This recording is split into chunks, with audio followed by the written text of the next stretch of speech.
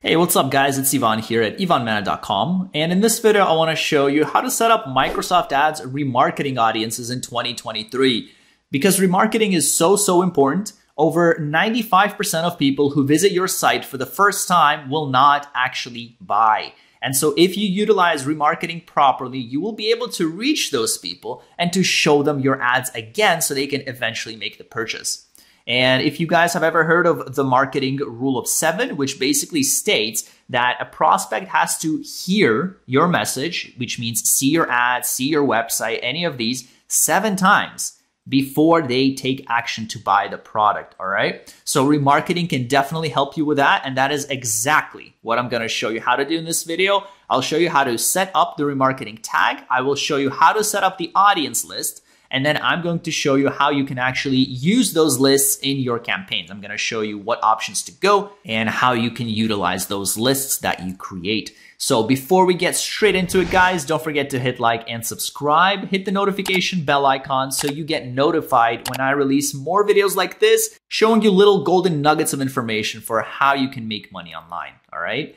Let's get straight into it. So we're going to be using this landing page and this thank you page that I created with Unbounce for the purpose of this video. So we will want to create a retargeting audience of people that signed up, and people that signed up are more likely to buy. So we can send them messages about buying. And then we have people on our landing page. So we can target people that visited our landing page, but they have not signed up. And we can ask them, we can send them other messages, maybe with different landing pages, maybe giving them different information and giving them another chance to sign up, maybe showing them a different angle so that they do sign up eventually. So that's the plan. That's what we're going to do. I am using Unbounce, like I said. I strongly suggest this tool. I've been using them for about 4 years now. It's the landing page builder of my choice. They are so customizable, so easy to use. You can edit and modify anything. And their support is absolutely terrific, the best I've ever had. If you compare this to Google Ads support, for example, which is a huge disappointment, these guys are really next level. Let's get into it. So the first thing we have to do, right, there are 3 steps. Step 1 is set up the UET tag, the remarketing tag, assuming you haven't already.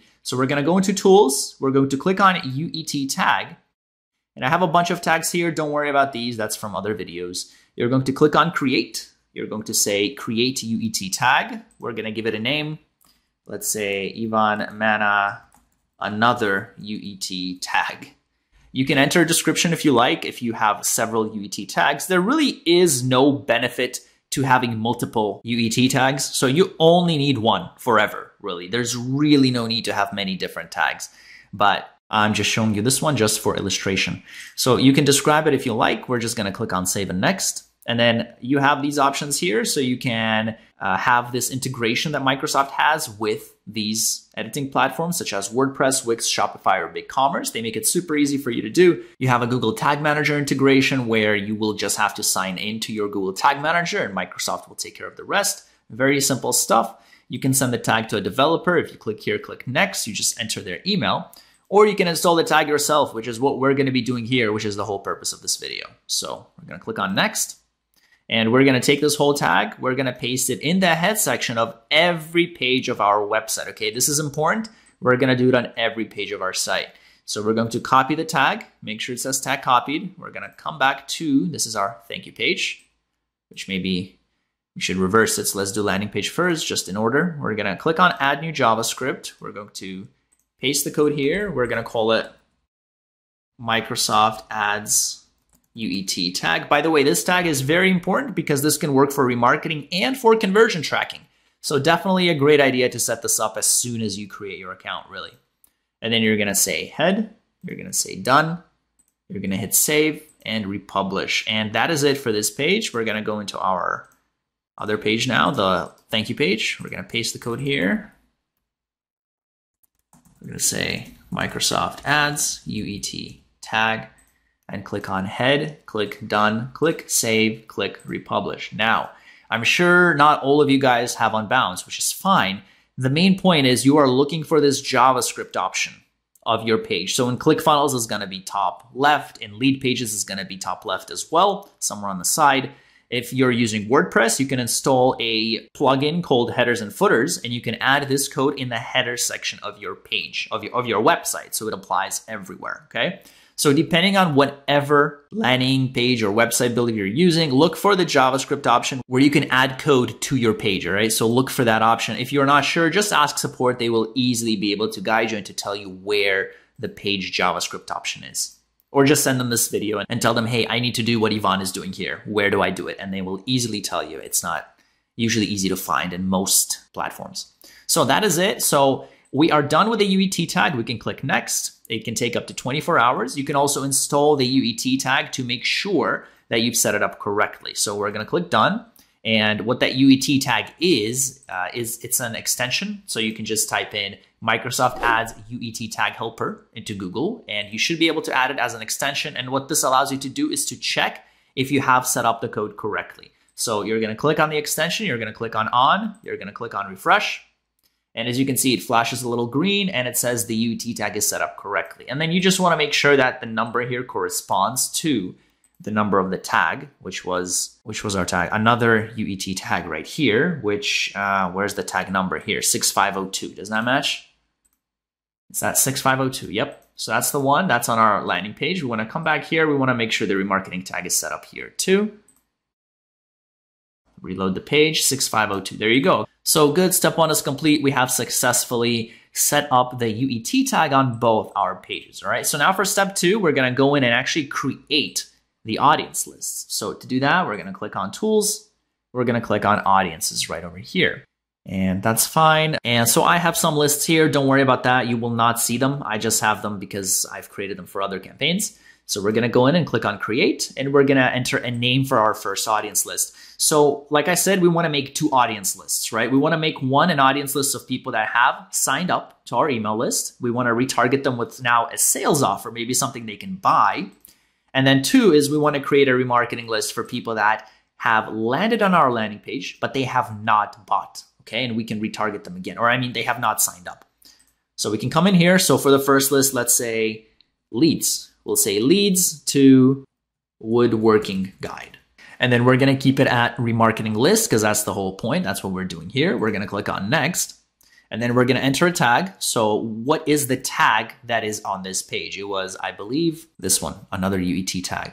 And then you can say to whom you want to show your audience. So we want to say visitors of a page, and then we can add the different rule. So we can say people who visited this page and this page and this page, for example. And when we'll create the other audience list, we're going to want to select visitor of a page who did not visit another page. Okay, so we're going to want to use this. Now for the first option here for leads, we're just going to be targeting people that landed on this page.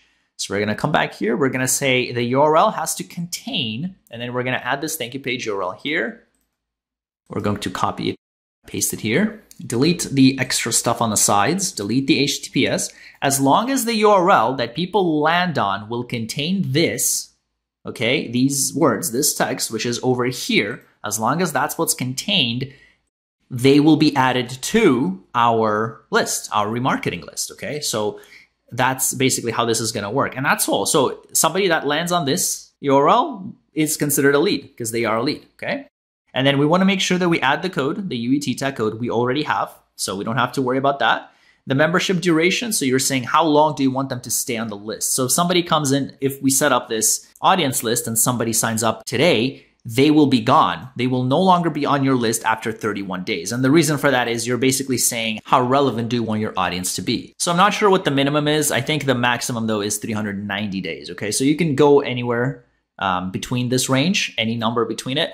Keep in mind that the more you set, like the bigger the duration, the less relevant the person actually is in the list, right? So if you say 390 days, that's a whole year. So maybe if you show somebody the ad next year, they might not remember it. So it's going to be the first time they're seeing the ad. So that's why this is important. You want to keep it relevant. You want to keep your list nice and fresh and relevant. So that's why we're going to keep it at 30 days. And by the way, for the title over here, we also want to change this. We want to say 30 days because later on, you guys might be testing and split testing different options. You might say, okay, this is going to be a 60-day, remarketing list or a 90-day, right? So you can test things. It also greatly depends on your niche. If you're selling houses, if you're selling cars, then you probably want the list to be longer because those are purchases that take a lot longer. It can take years for somebody to buy a house, to think about, from the time that they just start thinking about it to when they actually do it, it could take years. So that's why for bigger purchases like that, it could be okay to say 390 days, right? So it just depends on your niche.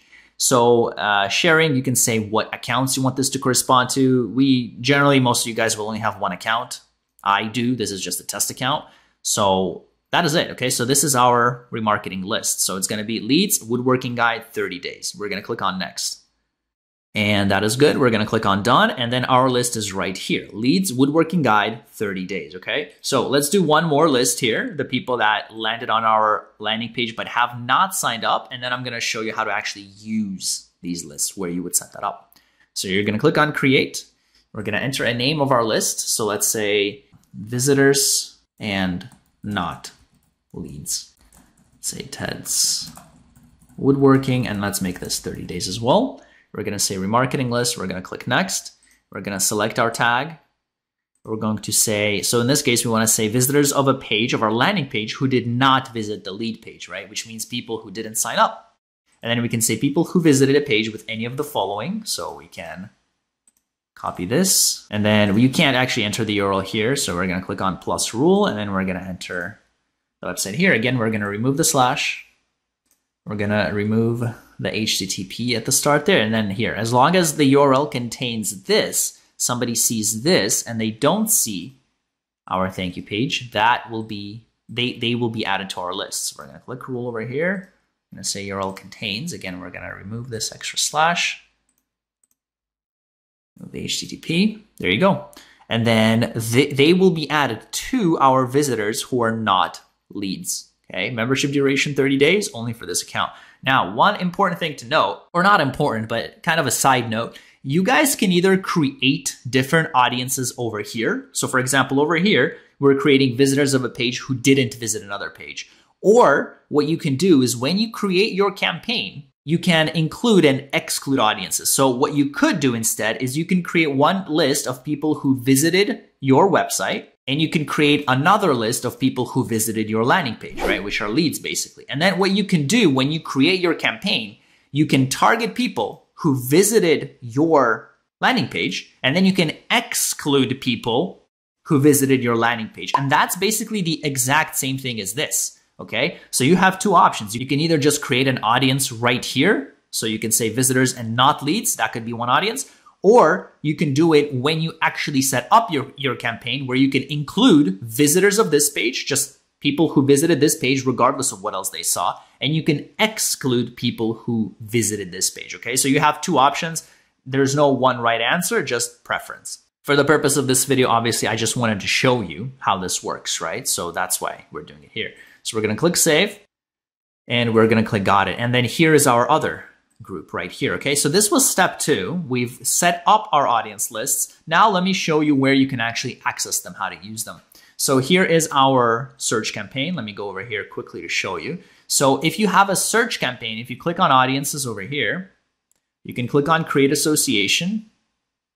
You would choose the campaign. That's that one. You would click add targeting. Then you would say remarketing lists. And then here you have the list. So you can say, hey, I want to target leads, for example. So you can say here, leads. And now with this ad, you will be targeting people that have signed up. Now you do have two options here as well. So you could either bid only, which means you will have this as an audience in the background, but you will not be targeting them. So you will just be getting data for how many people out of those who are still searching for your ad for using your keywords only, you will simply be able to track how many of those are people that have signed up. And then you have this target and bid option, which is where you will only be targeting the selected audience and not targeting people who are searching for your ad, okay? So if you want to completely do a remarketing campaign where you'll be showing people to people that have seen your site and you only want to show your ads to those people, you want to select target and bid, okay? Bid is more of like for research, okay? So target and bid if you want to only target the remarketing list, that's what you would do.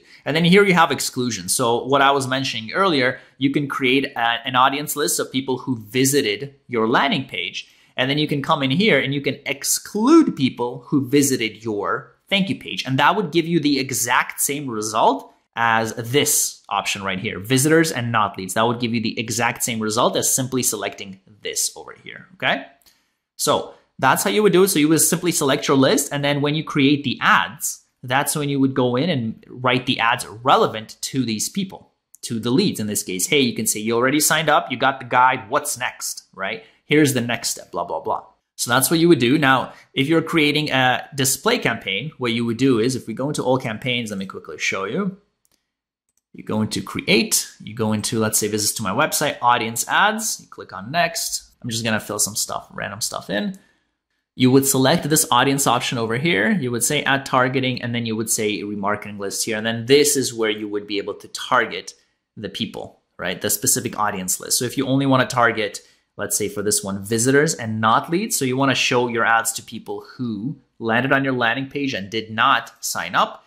You would select this option here through this remarketing list audience tab, and that's how you would show your audience to them. So that's the process. That's how you actually use the list. So hopefully you guys are now familiar with A, how to set up the tag, B, how to create the audience list, and then C, how to actually use that audience list.